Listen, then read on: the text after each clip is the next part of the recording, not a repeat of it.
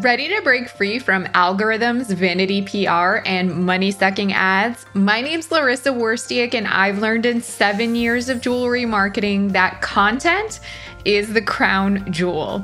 My agency, Joya, takes a holistic approach, leading with laser-focused storytelling, impactful content creation, and strategic content distribution. This method has worked for the solopreneur as well as the multi-million-dollar company, and now I'm sharing these systems and tactics with you. Here's to standing out in the sea of sparkle. This is episode 234, and today I'll be explaining how you can take all the pieces of what we reviewed so far in Jewelry Marketing Jumpstart and then fit those building blocks into a jewelry marketing content strategy. We've covered so many topics related to effective jewelry marketing content, including brand identity, storytelling, audience personas, competitive analysis, auditing your content, setting goals, and measuring your goals. Now, all of this pre-work that you've done will help you form your strategy. And then after you create and finalize that strategy, you'll be in an ideal position to start brainstorming a wealth of content that fits your unique value proposition and is aligned with your business goals. For the sake of those listeners and viewers who will be DIYing this exercise, I'll keep the process and execution very simple, and you'll be thrilled to know that it can be accomplished in one single page. In this episode, I'll be discussing what to include in your one-page strategy for jewelry marketing content, the considerations you'll want to make before committing to the strategy, and expectations for outcomes, as well as how you can mentally prepare yourself for the next steps. From now through early July, I'm offering a free 6-month podcast guided program called Jewelry Marketing Jumpstart, which I'm sure you've gathered by now involves weekly audio and video lessons, as well as companion PDF downloads for each new episode. Jumpstart members also get a bonus template for this episode featuring a one-page jewelry marketing content strategy, so you won't have to start from scratch. If you want to sign up for that free full program right away and get the companion PDF download to this episode, as well as all the others, visit joya.com/jump, link in the show notes as well. But before we get to the solid gold, I'd like to take a moment to remind you that this podcast has both audio and video, so you can either listen on your favorite podcast platform or watch on YouTube by searching Joya.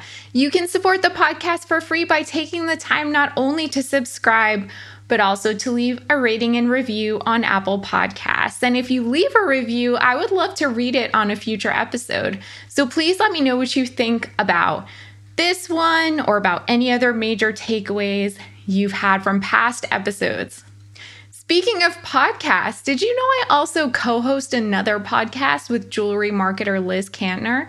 It's called Success with Jewelry. We've already released 28 free episodes everywhere you listen to podcasts, as well as on YouTube. And we have an insider community where we share extended episodes, hands-on guidance, and a plethora of resources. Visit successwithjewelry.com to learn more.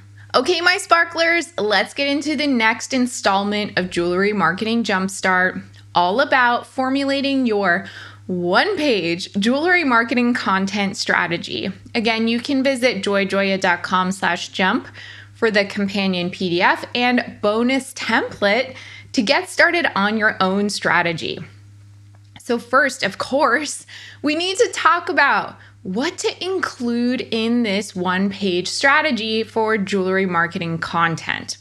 There's a few different elements. Again, that download template will have it all listed out for you so you don't have to take notes, but I think it's important to listen so you get an understanding of where we're going. So the first thing you need to include in your one-page strategy is your goal. Most small to mid-sized jewelry brands will have just one primary goal, which of course is perfect for a one-page strategy where you don't have a lot of space to elaborate. If you remember from the goals and KPIs episode, these categories of goals include brand awareness, engagement, conversion, and then retention or getting repeat customers.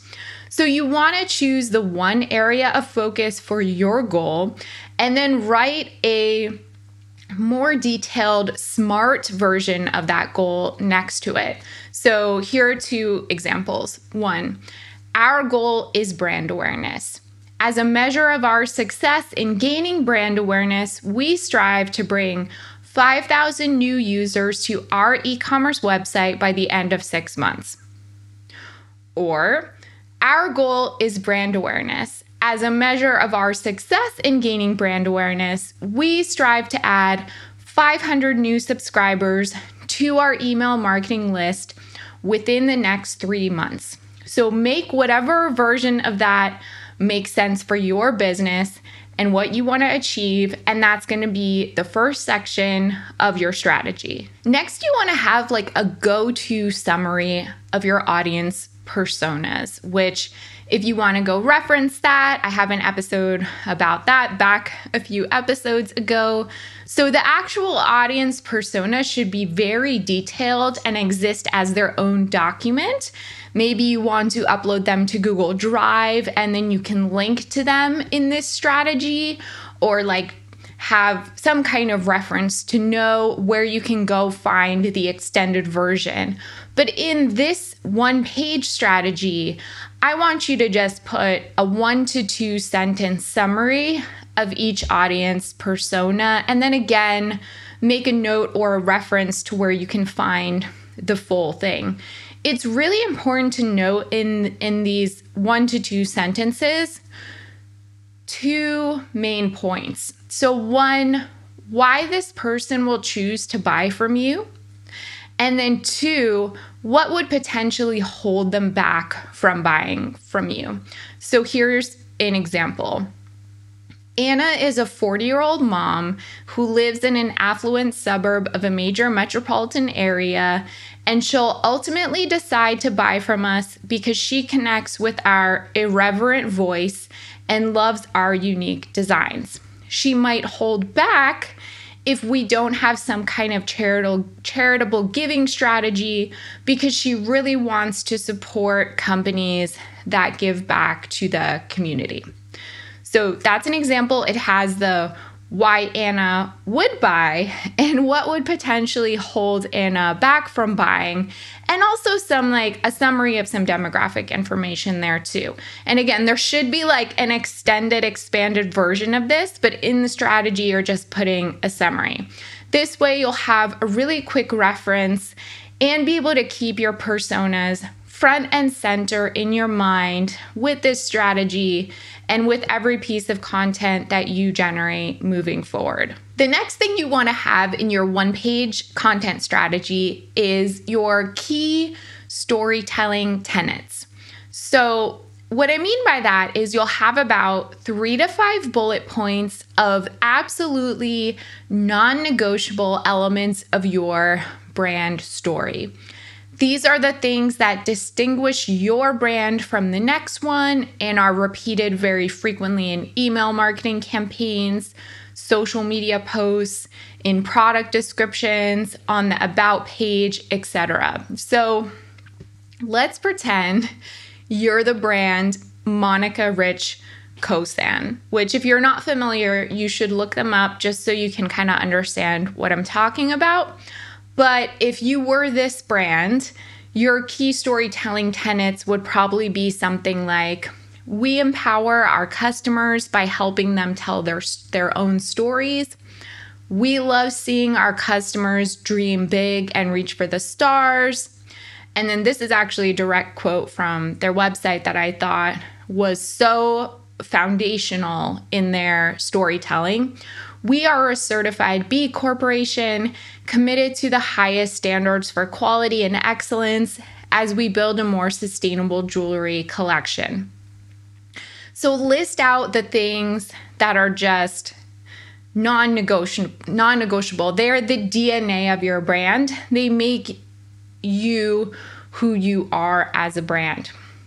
The next thing you want to have in your strategy is your strategic content objectives, i.e., how we're going to move toward the goal that we listed at the top. So these are 3 to 5 bullet points about how we're going to use content to help us reach our goal. And I want these to be more general and conceptual, so we're not yet drilling down into the tactics, into the types of content that you'll be creating, which will come later in the plan. These are more like, in general, what do you kind of strive to communicate, or how do you strive to communicate with your target audience? So examples would be educate customers about our specific product category and be a go-to resource. Focus on providing value rather than selling at the customer. Give information in a captivating way. Anticipate and address customer questions and concerns. And build trust with customers through transparent and authentic communication. The next thing you want to have in there after the objectives is the content types within your capabilities. So a few episodes ago, I also listed out a lot of different types of content marketing, and you really just want to pick and choose from that list, knowing your skills, knowing the resources you have available, whether that's team members, money, outsourcing capabilities, your own time and talent. What is within your capabilities to execute on? What feels doable? I just want you to list those out at this point. So as a refresher, those options are blog posts, homepage content, about us page content, other landing pages on your website, educational materials, storytelling on product pages or product descriptions, gift guides or other free downloads, printed marketing assets, direct mail marketing, video and audio content, and quizzes and other interactive content. And then lastly, in this strategy, you're going to have your strengths, weaknesses, and the opportunities. So for strengths, when it comes to your marketing content, what did you already find that you're doing well and can build upon? This is something you would have discovered in the content audit. Again, something we had talked about a few episodes ago. What are your natural talents and existing resources? Write that out in 1 to 3 sentences. When it comes to weaknesses, where will you struggle with content, and what resources do you not have access to at this time? What are the blind spots that you need to be aware of, and how can you avoid falling into traps? Again, write 1 to 3 sentences about that. And then finally, the opportunities.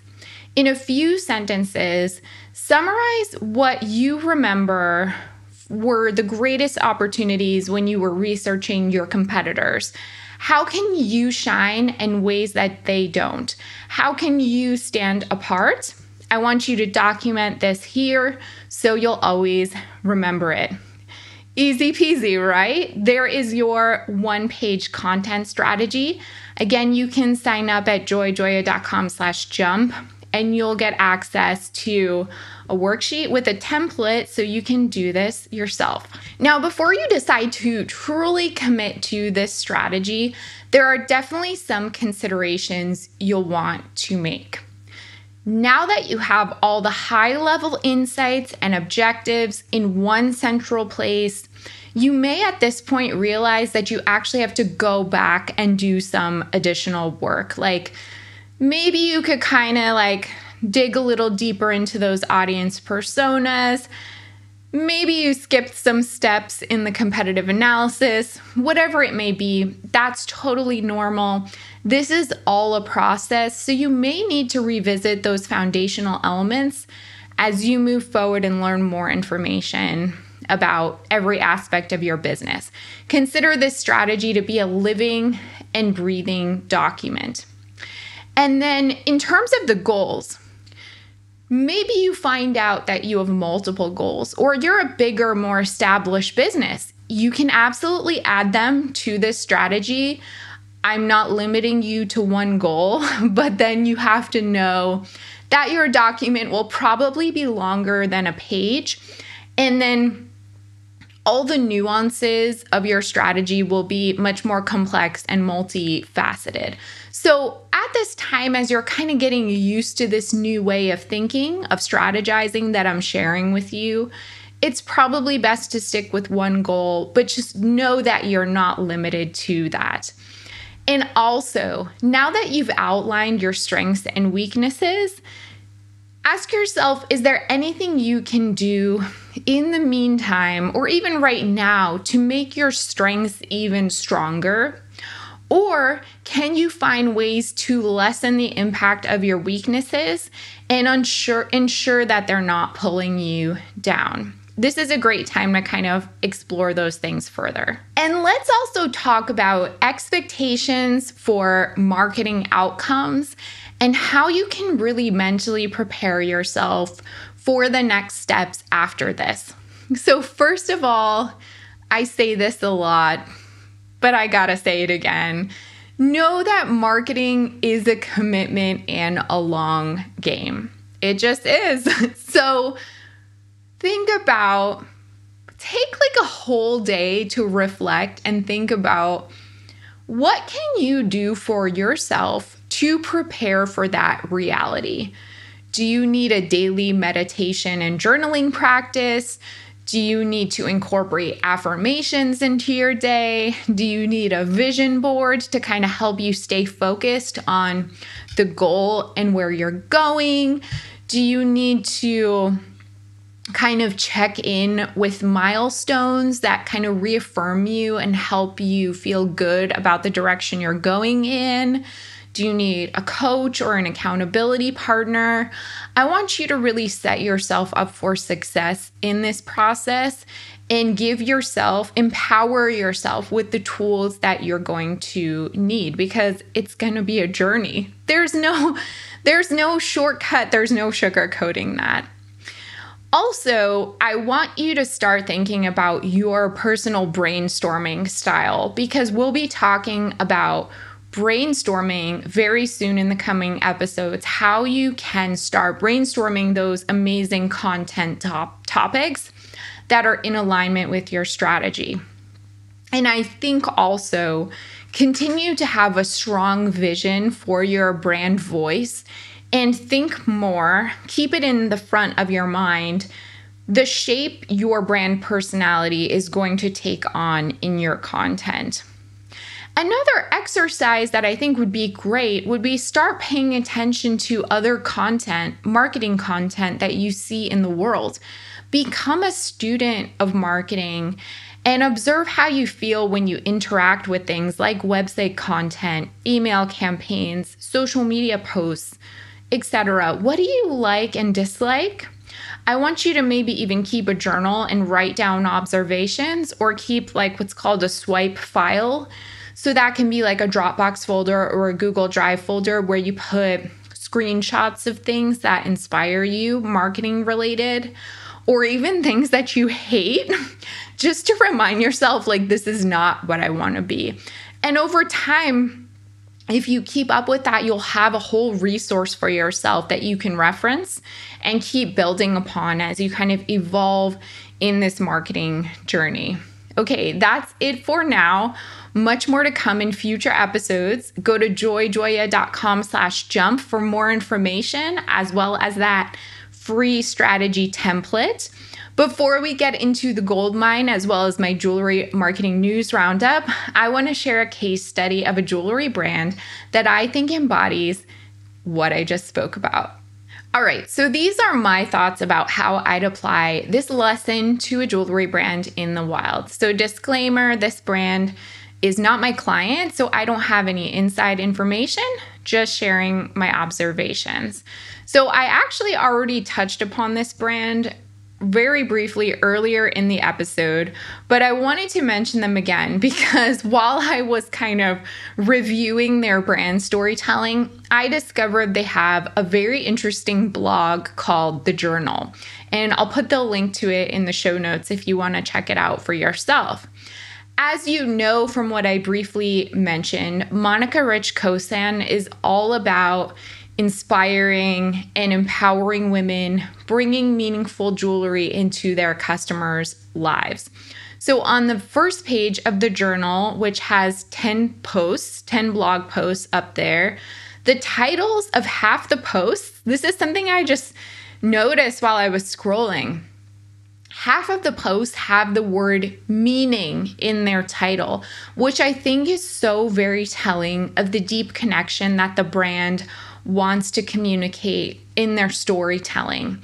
And it's just like subconsciously gives you that feeling that they want to share with their customers, that this is not superficial and surface level. They care about connection. So I clicked on one post called The Powerful Index Finger Ring Meaning, and I was really intrigued by this because I don't hear a lot of brands really talking about index fingers in relation to jewelry. It's kind of a niche and specific topic, but I think it really matches the brand so well because they're all about meaning and intention. And very conveniently, Monica Rich Kosan also happens to sell a lot of stackable rings that are perfect for wearing on an index finger. Surprise! It's definitely a more underrepresented jewelry category for them since they're known for their lockets. But I really like that they're using the blog as a way to give some attention to something that maybe their customers don't know them for or that they're not really highlighting in their other marketing. And then the end of this one post about index fingers really comes back to their consistent messaging about wanting their customers to tell their own story through jewelry and being empowered. And the quote says, "You can choose to embrace the index ring meaning in a way that best suits your own story. No matter how you choose to appreciate its significance, the ring is sure to stand as a powerful symbol of leadership to yourself and others. So what will this mean for you? We'll let you decide." End quote. And I just thought it was so consistent with the story they're telling. Like, we're just here with the jewelry. You decide how you want to express and empower yourself, and you can take what we have and kind of make it your own. And I love that that message comes through in literally everything they say. So I just wanted to share that as a great example. What do you think? Let me know in a podcast review or a YouTube comment. Okay, let's get into the gold mine. So the gold mine is a recurring segment of this podcast that's a little bit more personal take from me, talking about entrepreneurship, motivation, things like that. In this episode, I want to be talking about how to start something that's difficult or daunting related to your jewelry business. And I thought this was a really appropriate topic because I'm talking about forming a strategy, kind of building the foundation that the house of your marketing is going to be sitting on and that it will be supporting. And it's something that you'll be committing to for a long time. So I think that can be really intimidating for some people to begin, kind of get the ball rolling on it because it's this big, overwhelming thing. So let's talk about some tactics for starting. How do you do it? How do you get out of your own way? How do you have faith and kind of stick to it and have the confidence that you know you are doing the right thing for your business? These are some tips that I have and that I personally do use a lot. So first, I know you need to take marketing less seriously. I know that probably sounds crazy because marketing is serious. It is your business. I take marketing seriously, but you kind of have to stop taking it so seriously in order to get out of your own way. So you're probably shocked by that. And you're like, but everything I do in marketing is going to make or break my business. It's not true. The biggest brands in the world are marketing forever, and it's a constant process of figuring out what works. There is no set in stone guide to how you're going to succeed in marketing. So might as well start thinking of it as a sandbox rather than like a china cabinet, and start having fun with it. You want to get in, get dirty, have fun, and not be precious about it, because nothing's going to break, I promise you, as long as you have the right intention and you keep at it and you're investing time and attention into it. So, hey, jump right in. Second, you need to know that it's going to change inevitably, like regardless of anything, it's going to change. You're going to have to edit it, possibly do it over, no matter what. So say to yourself when you sit down to start, this is going to change. I think that helps in reducing the feeling you may have that this thing needs to be perfect or immaculate. Because even if it is quote unquote perfect, which it will never be, I'm sorry, perfectionists out there, it's going to change anyway. So what's the point in agonizing over it? Of course, definitely give it your best effort in the moment. Like, do what you can with what you know and with the resources that you have, but also keep it fluid and let yourself be open to the change that will inevitably happen.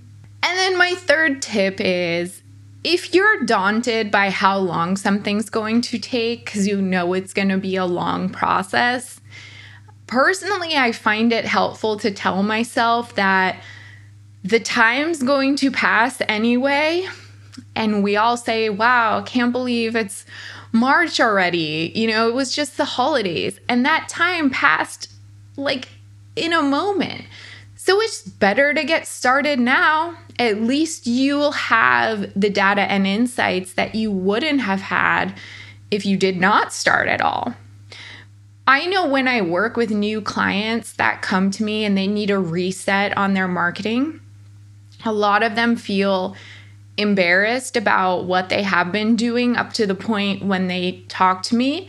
And I say, don't be embarrassed, because I'm honestly so excited, and I tell them they should be excited because you're coming to me, you've tried, and guess what we have as a result of that? We have data. We have a frame of reference. We have something that we can build upon because you took the initiative and got started, even if it wasn't perfect, even if you're embarrassed by it. This is actually better for me and puts everyone in a better situation than a brand that has put things off for a really long time, never implemented any of their ideas, even if they were imperfect, because then we're starting from square one, and that's a difficult place to be. So in most cases, doing the best you can as soon as you can is better than doing it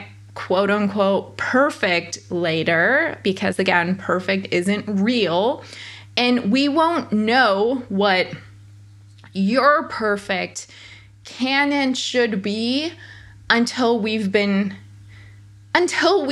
started and we've been doing this for a while. So let me know in a YouTube comment or podcast review if you can relate to this. Do you have trouble getting started? And what do you feel holds you back from starting? And hopefully that helped motivate you a little bit. Okay, let's get into the news roundup, where I share 3 relevant articles related to jewelry and or marketing. So this first one comes from New York Times, and I love it because it speaks to the power of storytelling and how the story is often in the details. So the article is called Jewelry Fans Recognize Their Favorites. Some jewelry shoppers are turning to lesser known independent jewelry brands that have recognizable motifs, shapes, and styles that convey exclusivity and sophistication to those in the know. And these brands often lack extensive advertising in global boutiques. They're not owned by large corporations. To give you some examples, they include Marie Lichtenberg, Ted Muehling, Elise Ciccolini, I'm sorry if I pronounced that incorrectly, Polly Wales, Sophie Billy Brahe, and Anissa Kermishi, whose Le Derriere necklace and other pieces have attracted a community of fans who appreciate edgy designs. And the appeal of these brands is partly due to their cultural exclusiveness and the storytelling associated with like the details that make them recognizable. So my main takeaway is by using unique, recognizable details in their designs or having something quirky about their storytelling, about their brand identity, those things help the jewelry be noticed like in the wild by other people who would be in the know. So like if you're part of the cool crowd and you're familiar with, say, Polly Wales, and you saw someone wearing a Polly Wales ring, you could be like, oh my God, I love your ring. I recognize that. And then suddenly these two people have this connection that they're kind of part of this group of people that both share the values and like the aesthetic that that brand cultivates. So these brands are really selling entrance into a community of people who value luxury, coolness, style, and exclusivity. And I think those things are even more important than the unique details themselves. And it has to do with that inner circle of fans and people who have the privilege to afford and acquire this jewelry. The next article comes from Social Media Today, and it's called More Social Media Discussion is Moving to Messaging, which is important for marketers to note. So there's a trend now towards private messaging rather than public posting on social media platforms, and it's only continuing, with more users opting to share their updates within intimate circles, in direct messages, or like in group messages. And this shift is due to this divisive nature of conversations within social apps. I think there's more political and topical discussions. People don't want to deal with the arguments and the angst, so they are more apt to share with their trusted close friends on like niche interests and topics that they can enjoy with these people that they're connected with. So as a result, platforms like Meta are focusing on messaging with new features such as channels on Instagram and the reintegration of Messenger into the main Facebook app. So as a brand, you should have a strategy for checking your DMs regularly and like your DM requests. Also, in your calls to action, in your captions, and in your stories, do you encourage followers and fans to DM you for more information? And have you ever even DM'd a user or a fan who regularly interacts with your content? My main takeaway is this shift could have significant implications for marketing, as brands may need to consider incorporating DMs and providing more ways for customers to message them directly.